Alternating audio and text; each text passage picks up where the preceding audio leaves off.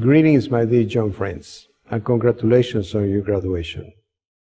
You have worked hard, and we are all proud of you, your parents and family, your teachers and principals and pastors.